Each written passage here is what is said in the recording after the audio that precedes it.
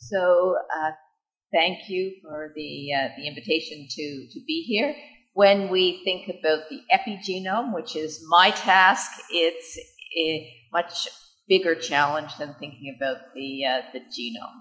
All of a sudden, we have many marks. Every cell has a different epigenome, and each stage of development has a different epigenome. So the challenge is huge, and my task is really just to provide a background of some of the epigenetic modifications and the differences in potential vulnerabilities of germ cells, both male and female germ cells, for when we come to talk about smoking. And I will acknowledge again that female germ cells are often left out. They're very difficult to study, but there are some studies starting to come out.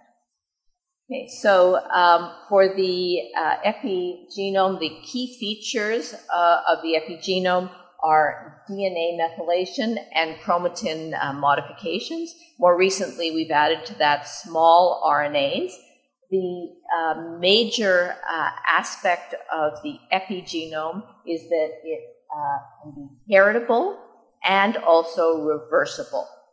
An epimutation refers to the loss of a normal epigenetic mark that then can influence expression over long periods of time. And that's where the heritability aspect of the epigenetic marks is very critical.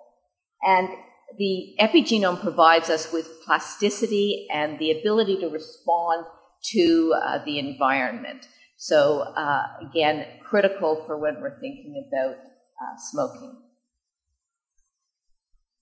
The epigenome has become more complex over time. We now know of many different histone modifications which can influence gene expression.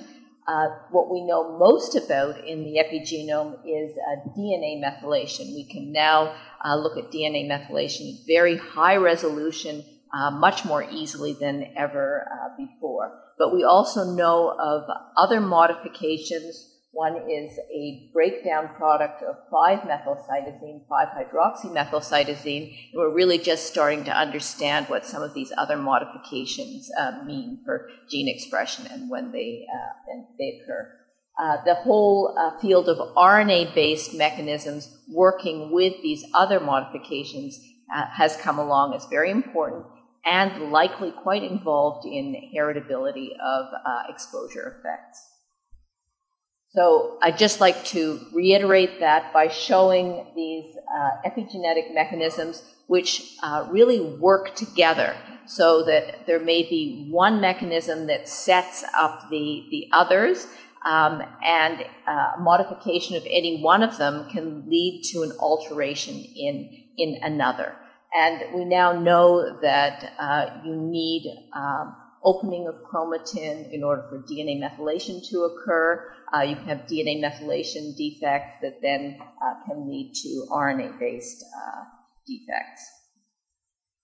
Okay, so just the very simplistic aspect of epigenetics is the interaction of histone marks and DNA methylation to either lead to an open chromatin conformation or a closed conformation. So here you have repressive histone marks and hypermethylated promoter that can shut down genes. And that was probably first seen for tumor suppressor genes in the cancer field, and has been quite interesting in large studies.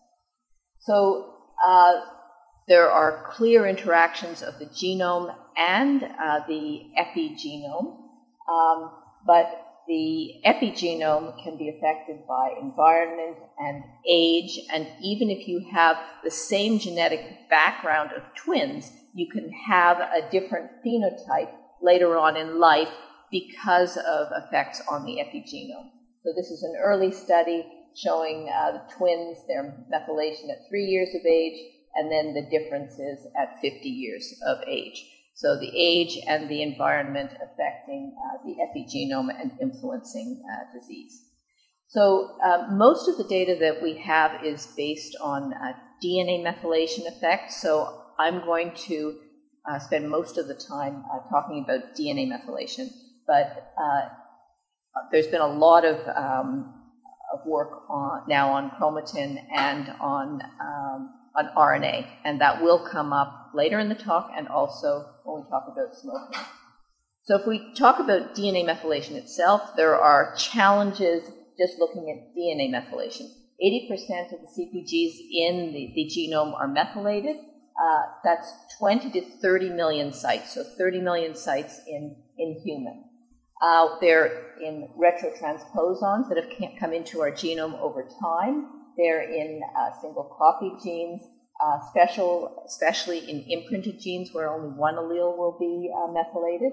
And importantly, there is reprogramming of DNA methylation, which will help us understand which epi mutations might be heritable and which ones might not be.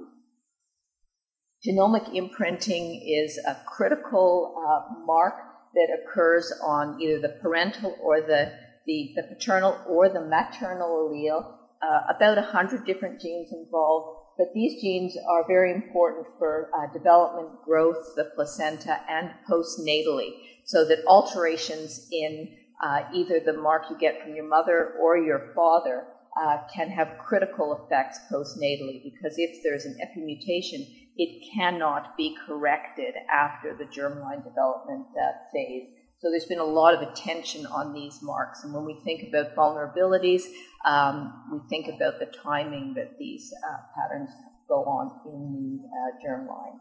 But we're now learning that these differentially methylated regions between the alleles extend beyond imprinted genes. And so studies are working out what those are. So when we think about vulnerabilities, DNA methylation acquisition occurs at very different times in the two germlines. So in the ovary, in utero development, as the ovary is developing, DNA methylation is initially erased in the primordial germ cells and then is only reinitiated after birth as the oocytes grow right before, in the adult female, right before ovulation in the mature oocyte. In contrast, in male germ cells, in the testis, DNA methylation is again erased in the primordial germ cells across most of those 30 million sites, but then it is reestablished in the developing male germ cells before the time of birth. And then there's a remodeling of those programs in postnatal spermatogenesis. But the major acquisition period is prenatally in utero, and that is a potential time for exposures to play a role. So one thing we're learning now from really high-resolution studies comparing DNA methylation, histone marks, and RNA expression is that often RNA and chromatin marks will precede DNA methylation acquisition. So these marks work together and reinforce each other. And the marking that occurs and the mechanisms in one germline differ from the setting up in the other germline. So it's incredibly complex, even for something as simple as DNA methylation. Okay, so the reprogramming window that I just mentioned is shown here. The first one is the primordial germ cells, where you reprogram between generations, supposedly to prevent epimutations from being transmitted across generations. But you don't go down to a zero state. There's still some methylation at some sites that is present, but certainly imprinted genes are completely erased, and most of the genome is. There's this methylation in the male germline before birth, the female germline after birth. The egg and the sperm come together with different contributions of methylation patterns and chromatin patterns to the embryo. There's a further genome-wide demethylation and then a remethylation right at the time of implantation over a couple of day period where the inner cell mass and the trophectoderm cells receive different degrees of methylation. So this maintenance is for imprinted genes, but it's also for other sequences. There have now been really high-resolution studies done, and this next review I'll refer you to in Epigenetics and Chromatin from Tim Bester's group shows you a higher resolution view looking at different types of sequences. And you'll recognize here, there's the maternal genome on the top, the paternal on the bottom. There's this erasure period in both, here in the primordial germ cells and in the embryo. But the one thing that has been added is the types of sequences that don't get erased during these periods. And these are these young CPG-rich transposons that are in our epigenome. So they are a potential target for epimutations being passed across generations. So spermatogenesis has been a target for a lot of study of the epigenome. As you'll see here, spermatogenesis is exceedingly complex. And so that the setting up of methylation patterns before birth is pretty key. They then need to be maintained in the dividing spermatogonia. There is some remodeling that occurs during spermatogenesis, but then most is completed during the final steps of spermiogenesis. I just like to reiterate here again the potential windows of vulnerability for male germ cell development would be in the prenatal period during the acquisition of methylation in the gonad of the developing male.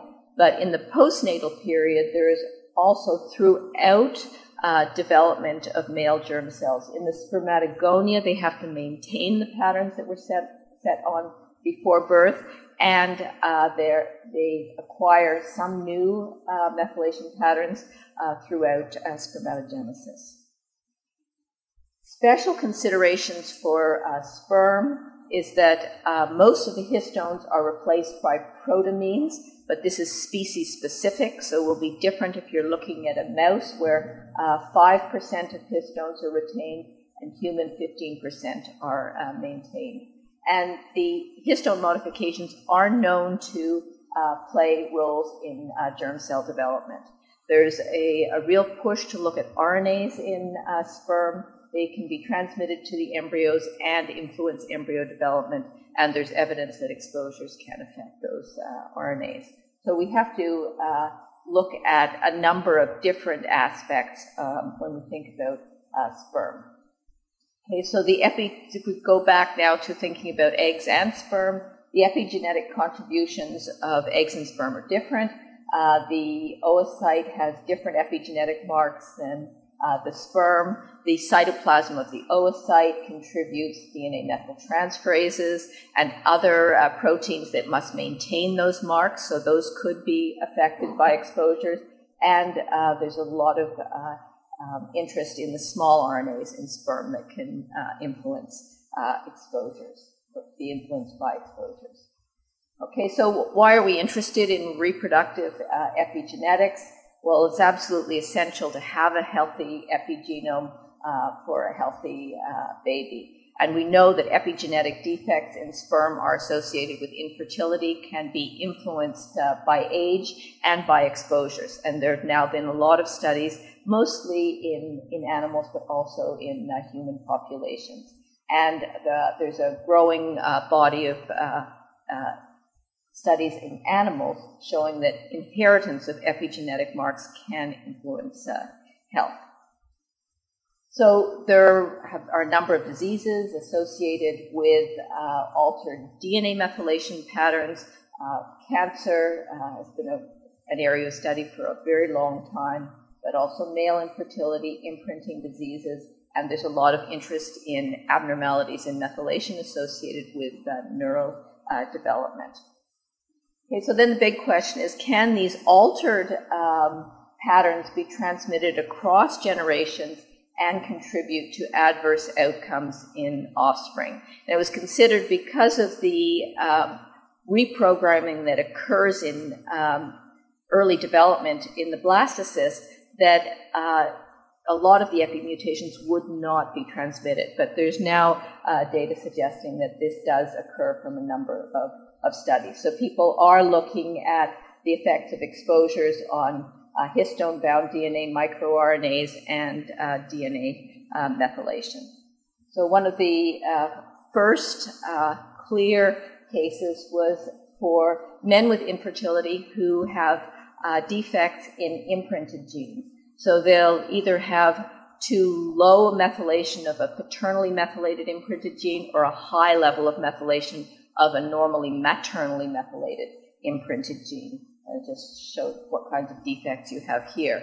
Can these be transmitted?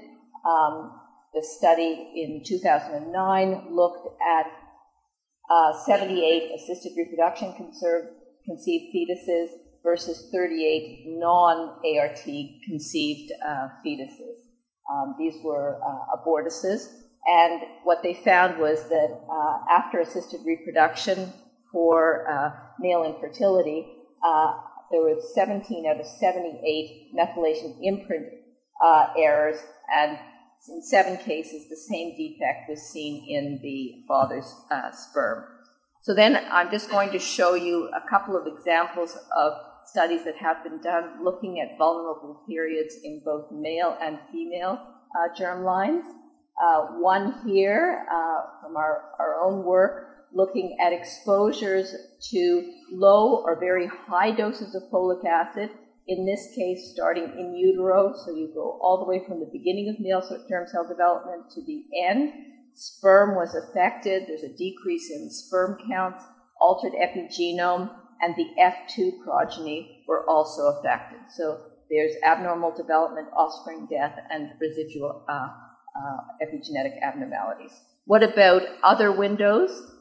So here is a study from Radford and colleagues only looking at exposure during pregnancy of the male fetus during that period of methylation acquisition and showing in the sperm of this F1 when they grew up that there was locus-specific hypomethylation of DNA and metabolic disease in the F2 adult offspring. So a specific window of time affected.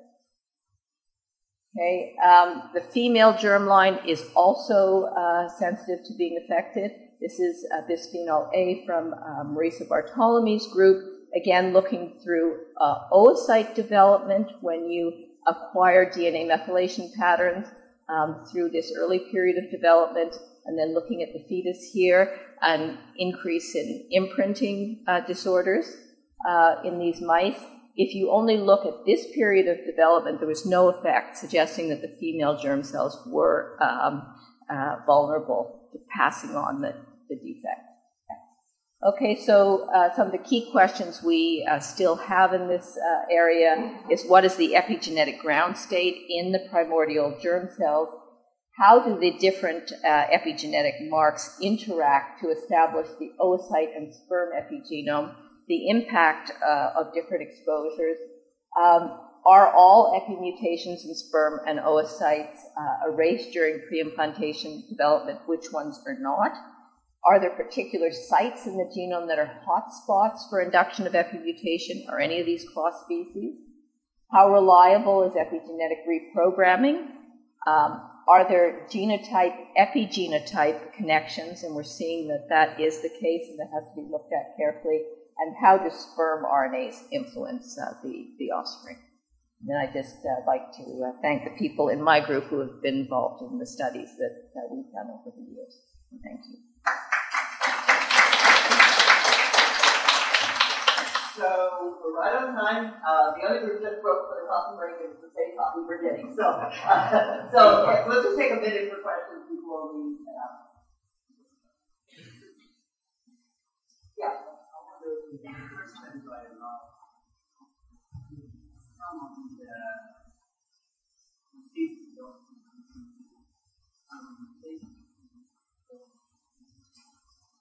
Part of it could be yes, but they were at higher levels than you would have expected from mutation, but you can't completely rule that out. But we also saw it with high folate, some of the same DNA methylation type effects with high folate. another question? Yeah, I was intrigued by the new data showing now there are some sites that don't get. Do we need to understand Yeah, so I don't think that we know yet. It was unexpected that there would be these, what they call escapees, those that escape demethylation at those two time points. And so they have to look at them much more carefully. But there is concern that those areas of the genome may be particularly susceptible. Carole, well, I mean, maybe it's something very. You mentioned genome environment and when the assessment is done, it tends to be my experience process where we focus on one mode of action. This is an area where these mode of action are convergent. And we typically one mode of action and we're definitely going to start between that mode of action. Agricultural pathways help us to sort of bring together streams and maybe bring us away from that linear mode of action. But I don't know how we address this.